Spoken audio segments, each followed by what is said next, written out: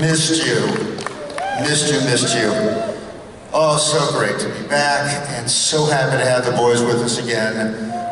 We've been on tour now for a couple of months, and we really, if we ever thought we took it for granted, now we're so grateful to be back, so grateful to have you with us. This is the moment you've been waiting for. Thank you so much for being our beloved gold attendees. And we're gonna bring the guys on right now.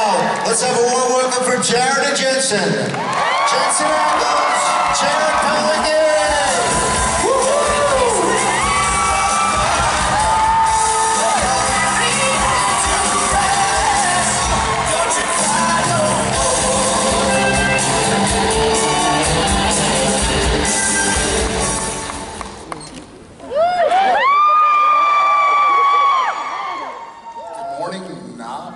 You can do it better. NOLA? Nolans? I know! Hail Buckets! When we got done yesterday, all the restaurants, I guess Saturday, and the world's opening back up, so all the restaurants were like, yeah, we'll have something for you in like 2 hours or 3 hours. And I was like, do I just fucking call Bacchus and have him make a call for me? Hey, man. Like your friends. It was, this wasn't this trip, and I may have told this story, but I'm going to tell it again. So, the last time we were in New Orleans, and I took an Uber somewhere, and I had to sit in the front seat with a few people, and the guy driving was like, man, you look familiar. And I was like, my name's Jared Padalecki, actually. No, and there's somebody from the back, I forget who we were with, but it was like, that's Dean from Supernatural. And the guy was like, I don't know what that is. And then my wife was in the car, she said, it's Bacchus. And he goes, oh, damn! You're the king! Sure am. It's a thing here. It's a thing. How's everybody doing? Yeah. Who's a first timer? Holy shit. Who started watching this show during pandemic? Oh, no. What were you raising your hand for? Watched it when it first started airing. Oh, when it first started airing? Yeah. How many people started watching it, what, 16 years ago? Gosh. I know. Okay, thank you. Whatever. We can't. She said, I was only 5 years old when... So was I. I wasn't even conceived yet. Well, thank y'all so much. We missed you guys. And welcome all the newcomers. That's you guys couldn't think of anything else to do on a Sunday afternoon? Is that, come look at our old faces. You're good? Solid. Nice. Solid. Do what at the brewery? South by at the brewery. All right. Jeez. They rehearsed that. That was in stereo. I'm not even mad. I'm impressed. Well, technically we do, but they're pizza pies. Okay, that's... No, he's like, no, ain't gonna cut He's gonna go back in time and not watch it. Well, let's, shoot, you guys have been waiting. I see a hand already. I'm gonna go ahead and start with that. I think you had a question, not just waving? Okay. Every now and again, we'll be here, and I'll be like, okay, so who has a question? So I'll be like, hi. No, I was just waving. So, Hi, I'm Patty. Hi, Patty. I wanted to know, Jensen, how can we get your beer to New York? Oof. Well, drive from Austin to New York. It's probably the best way. No, we're still self-distributing right now, so we're only covering a very small portion of even Texas at this point. Yeah, as much as Texas is not for a lot of regulations, there's a few places. There's a few places in San Antonio. The Texas Alcohol Beverage Commission is pretty strict. Like, there are a lot of loopholes you got to jump through to do anything. Yeah, a lot of red tape. We're probably close to getting in bed with a distributor at this point. So when that happens, Any distributors out there? yeah. See 2 hands? So you're like, we got 5, 6, 7, 8. So when that happens, there might be more likely to get it in New York. But we'll see. Hopefully soon. All right, thank you. Thank you. Oh, right here. Yeah, you. Well, we'll get you a mic. Hi. Hi. So recently I was at Rhode Island Comic Con and ran into Jesse Usher and asked him for some info on you. I hear you have a good party trick, Jensen, that you can. He said I should ask you to chug a beer or shotgun a beer. Just shotgun a beer? Yes. It is New Orleans. All right, bring out the beer. Do you have any other fun party tricks too? Wait, Jesse told you that did I shotgun a beer? Apparently more than one if you don't remember it. This sounds like me. Yeah. If you grow up in Texas, at some point in time, you Bit of a rite of passage. Yeah, it is sort of a rite of passage. But should probably go away once you hit 40, and it clearly hasn't, so thanks, Jesse. Yeah, I'm sure I did that once or twice, or maybe even 7 times. It's a fun night. In front of Jesse. Yeah, that whole cast is a lot of fun. They have almost as much fun as we have, but not quite. Yeah, I had a good time. All right. I'm gonna stay on this side. I'm gonna go the farthest that way. That's you, yes. Hey. We're trying. Hey, it's What's up, girl? Jensen, I went to Acme Oyster Bar last night. Turns out I like oysters. Who knew? Where'd you go? Acme Oysters down Right? in Prince Quarter. Charboiled, Acme Oyster both. House. Some charboiled oysters? Yeah. I'm telling you. Yeah. Have you ever had sweet potato beignets? It's so good. Sweet potato beignets? It says sweet potato and duck, but there's no duck that I could see. Is it like sweet potato and then like...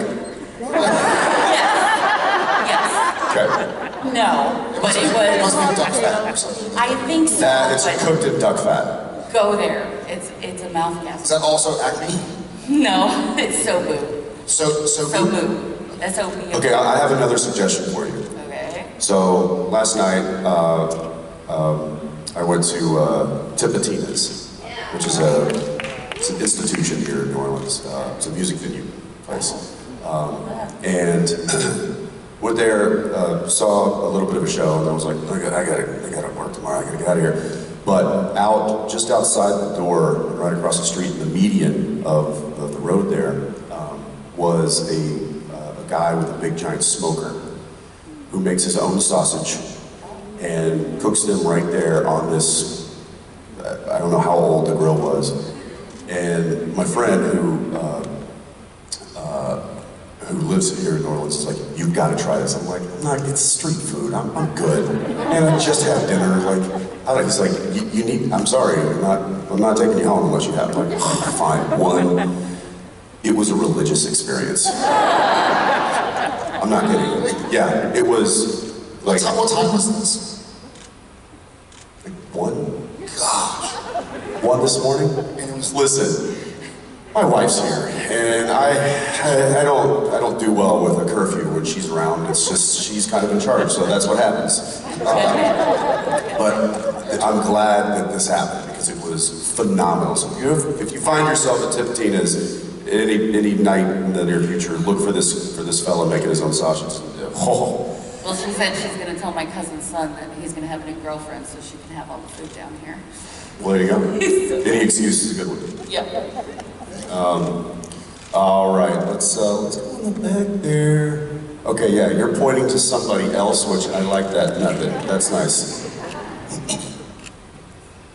Supernatural tends to give us flawed parents but also heroic, and I'm wondering, now that Sam's a dad, what do you think his strengths and weaknesses are as a parent? Sorry, what? I caught half that. Now that Sam's a dad on the show, what do you think his strengths and weaknesses would be as a parent, since Supernatural's parents tend to be flawed people? Got it. I still can catch up. Now that Sam is a father, Yes. what do you think Sam's strengths and weaknesses are, since parents on Supernatural tend to be flawed? I see. Well, we all know how Sam is flawed. Sam's dead now, his father. So, his strengths Very flawed. He's so I think... What an absent father you are. Sucks being dead. I feel like, I hope that Sam, and I've figured and thought that Sam would have tried to take the best of all of these wonderful characters, his brother most of all, that he learned throughout the years, and been a really supportive and patient and kind father. But I'm sure he still has demons. I'm sure he still didn't sleep too well, and he probably told Dean Jr. to read too many books so that he could kind of take after Sam. And gave him a 45 to keep Take him him 45. Thanks for bumping the number. Thank you. That's me. Right there. Another pointing and a pointer and a pointed at. Behind you. That's the new method, guys. Behind you. The other behind you. The one where you face the other direction. Yes, that one. Look where you face the other direction. It's early. No, behind you. The other behind you. The one where you face the other direction. Oh, that one. That's all I can think of. Got it.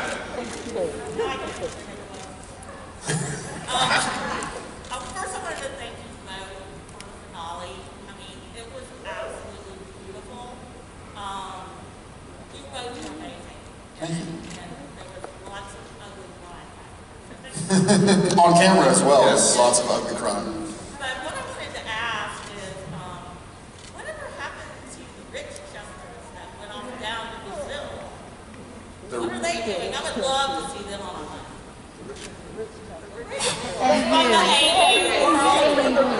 Oh, the rich character. Oh, yeah. The alter ego. Oh, right, the alter egos. They're probably, We called them Bizarro Sam and Dean. yeah. They're probably somewhere looking at themselves in the mirror. The Bizarro Chesters. The bizarre Chesters. Yeah, that's a good question. That was a fun episode. Yeah, it was fun for us too. Okay, good, because we tried to have... You leaned into that one pretty good. I had to. I knew it was coming, and I was like, I'm going to get all the silly nonsense out. You made it difficult for me to do those takes. Just look over it, like, whatever you're doing with your face, I was just like, At least, what's he doing with his face? at least I didn't tip my chair over. This is true. Yeah. The bad thing is with that, the tipping of the chair happened accidentally the first time, and then they were like, yeah, do that every time. And then it just doesn't work like naturally to like tip your chair over. Anyway, I don't know what they're probably at some internet cafe. Drinking an oat latte. Either that or the real Sam and Dean took care of them before they went to that bar. So, no. I want some dude that looks like me in a purple suit. That just pants came up to here. It's like, there's a lot of ankles showing. Is this cool? Is this alright? Is this alright? Yeah, alright. Thank you. I'm glad you enjoyed the finale. Yeah, they're shopping at outlet malls right now. That's what they're doing. Okay, all right. Okay, hey, all right. How about the guy who's angry with me? Yeah. Yeah, you. All right. No, the other guy that's saying, yeah, come on. It's everybody. All right, what are the best tacos? He's like, this whole row hates you, dude. You don't have pie at your brewery. Get it together. Best tacos in Texas and why? Oh gosh. Yeah. That's tough. Yeah. That's a difficult question.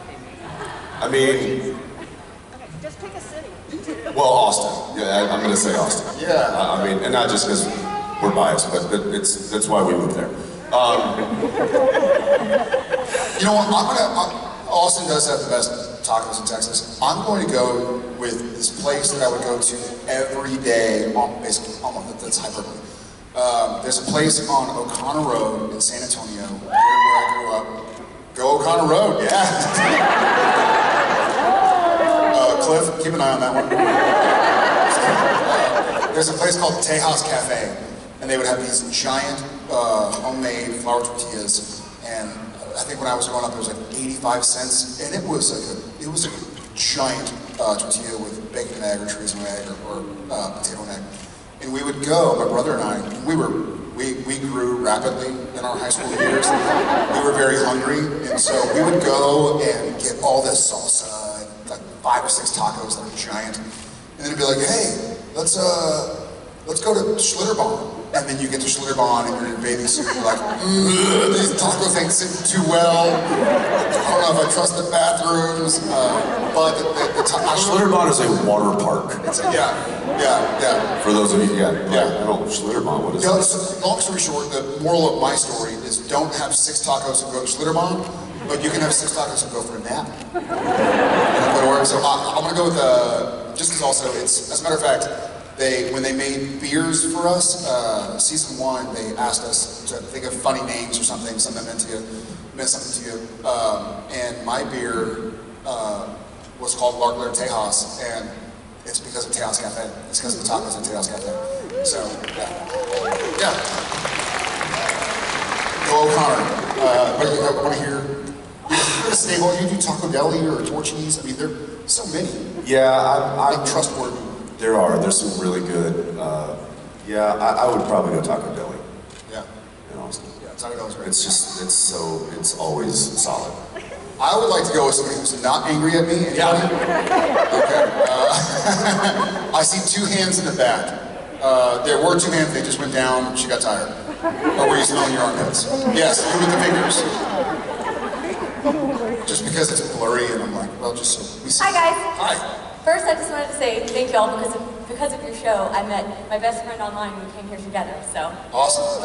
Also, Jensen, this is for you really quick. It wasn't me, but did you see the shirt with Daniil on it that said the best thing about Ackles was his wife, and how did you feel about it? Well, I feel like the framing was a little off because I literally got cut out of the photo, which, well done, I suppose. It's a nice little like accent on the whole shirt. It's literally saying like Daniil's better, and I get cut out of the photo. Which, okay, I got it. Thank you. I appreciated it. And I may have mentioned it to her, and she may be coming by this afternoon. So just to see that shirt. So if you don't have it on, put it on. It's on. You have it on. Looking for you later. Okay, right here. We thought you got called a second ago, but yeah, there you go. Yes. Keep your hand up. Keep your hand up. Right. Nope. Keep coming. The other. Keep coming. No, don't. Stop. It's a family program. Hi, my name is Summer. Hi, Summer. I asked this question to Jared last night, and he gave a great answer. Whoa! I swear, you gave a great answer, but it's something important that I really wanted to talk about, and that is talking about why Dean's death was not him giving up, but accepting his point in the story. Why Dean's death was not giving up? It's not, because Dean is always known for never giving up and always keep fighting and keep living, and why he didn't take the opportunity to have Sam help him and go to, get an ambulance, and why She didn't like my answer. Are you looking for another answer? Is that it? Well, you're precious own.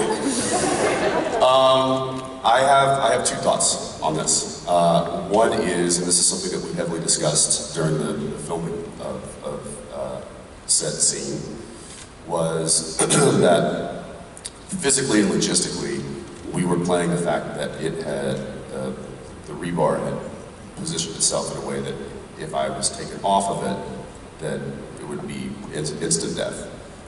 So that it was like basically holding my lungs together, holding my torso together, which if you took me off of that, it would just, I would be gone in seconds. So that's kind of how we had to play that in order for it to make sense, so that, so that he didn't go and run and get an ambulance or go and get the medic bag and Impala and go into triage mode. So that's how we kind of answered that question on the day and logistically, but more kind of in theory of why Dean didn't struggle so much. I mean, there was like, he was not happy that he was stuck on a post in the middle of a barn. And in fact, I think there was something I added there, which was just, I just yelled, I forget what I said, like damn it, or just like, damn it! Like that was not scripted. But I just feel like he would have been like, I wasn't prepared for this right now. But once it settled in that this was happening, I think, and we talked a little bit about this in the meet and greet yesterday, that there, and I think they mentioned that you talked about it too, about how much time had elapsed between the God showdown and the barn scene. And I think, I always assumed it was several years had gone by. And so they had been living in in basically their ideal setting for several years. They beat the big bad, they saved the world, they saved themselves, they were doing what they love, they were in a routine that made sense. Everything was, they'd found their sweet spot. And I feel like that played into Dean's acceptance that he had made it. He was okay because he got to where he needed to go. And he was there and had been living there for a while. And that was what he needed in his life. And he kind of found it. And so I think it was easier for him to say the few things that he needed to say to his brother at the end. I guess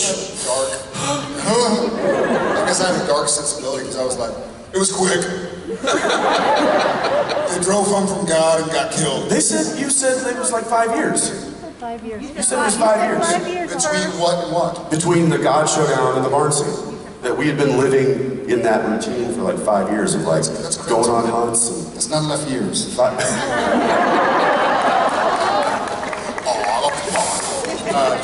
right, fine. You were quick. Hi, everybody.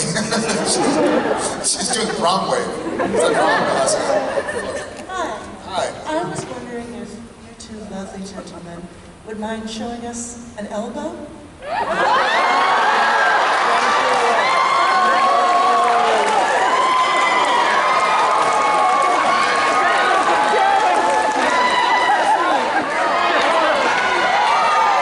You want to see my weenus? We barely know each other. I don't mind. Thank you for your question. This is not strong enough. I'm sure that means something in like the TikTok world that I don't know. No, it was Ask DJ. It was DJ. Okay. Oh, DJ's involved? Yeah, definitely not showing him. Thank you for the question. I'm going to find out what that means. Yeah, I'm going to find out from DJ after I punch him. Okay. All right. There's like 7 hands pointing at one person over there. Okay, there you go. That's it. It's like an octopus. Hey, good morning. Good morning. First, I just want to thank my team over here for 5,000 hands pointing at me. But I have a really serious question. I just want to know what kind of coffee y'all are drinking. And it's my care of the dog. That's a good question. I think it's just a non-fat latte. Black coffee. Wait, you don't know what you're drinking? I know a non-fat latte. I've been getting the same thing for 13 years, and so whenever I ordered it back in Chicago Con 2010. But it's good. It's got some, a little bit of sugar. Thank you. I've been seeing you right there with the phone. Yeah. This is a Jameson latte? Gail, I was going to go but you can ask also afterwards. Yeah, sorry. Hi, I'm Bill from New Orleans. You're also Gail? Bill. Bill from New Orleans. Sorry, that was funny. That's Gail right there. I was like, that's... My wife and I are huge WWE fans as well, and that episode, Beyond the Mat, when he wrestled or played with the Miz, how was that episode for you? Well, first he was lovely. We had a really good time working with him. And then our buddy Alex Pondek, who played, I forget the character's name now, but the other star wrestler that Dean was so excited to see. I mean, that was just one of those episodes and one of those storylines that we really have fun doing, because it's it's a little bit out of the norm when we do things like that. So we really eat those up. I liked it. I will say they're both great guys. They're both big old scary guys who are just sweethearts. Yeah. Yeah. Padalecki was a heavyweight boxer in Canada for many years, and he and Tomo still kickbox and train together. And Paul Lazenby, he was like a mixed martial artist in Japan. Like, he's been all over the place, even before the UFC started. And they're the scariest guys and the kindest guys you could ever hope to know and call friends. Yeah, I think I mean, in my experience, like those trained fighters, those guys that have like really been in it and understand that world, tend to be like the sweetest, gentlest souls. Like, it's like they don't have to puff their chest up because they know they can kill you. It truly, like, I find that more often than not when I meet like fighters or trained boxers or something. It's like they're like the most like calm and cool and collected folks, and they pull their hair back and they have cauliflower hair, and you're like, not messing with you. Nope. Respect. Yeah, but that was a fun episode. Thanks. Are you looking at us, Cliff? Okay. He can't see that far, man. He only sees movement. He doesn't have his glasses on. If you don't move, you won't see. He's like Velociraptor. Wherever you go. Stay still. T-Rex.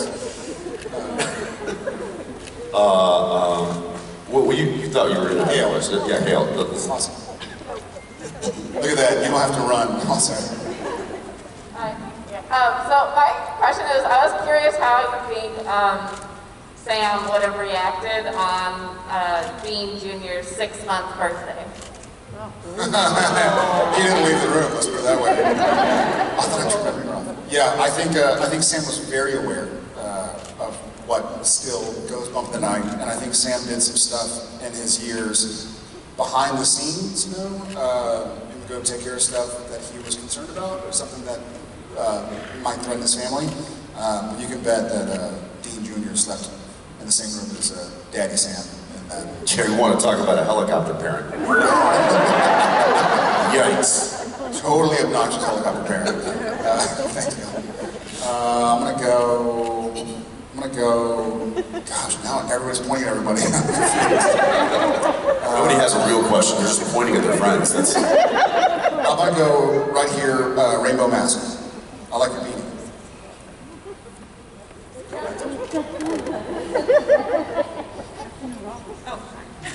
Look at this open chair next to you. Hi. Hi.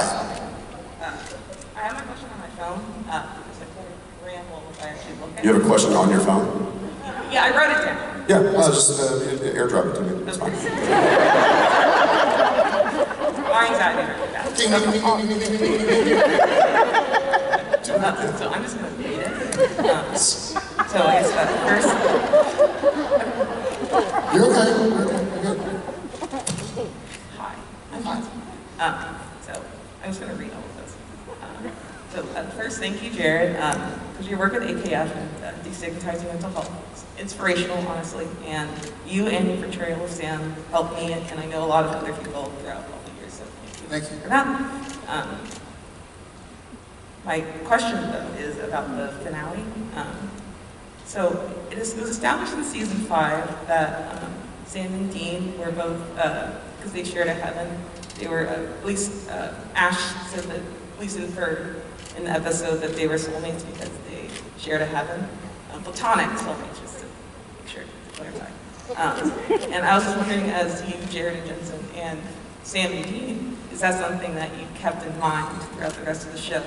At least knowing in the future that they would be sharing a heaven? And is that part of the security they had in the finale after they kind of established their own routine? Yeah. Knowing that after the fact that they would be also sharing a heaven, because they didn't know that Jack would change it. Sure. And I guess also on top of that, after Dean died with Sam, is that something that he ever worried about was going to heaven and knowing that he would. I think we understand. Yeah, thank you. I think Sam and Dean, you know, especially after, say, season 8 or 9, knew that they were going to be together one way or the other, whether on this planet or the next, and especially when, you know, Jack and Cass came along and wanted to offer their help. Like Heaven Bobby said, you know, they had a big hand in heaven and making sure it could happen.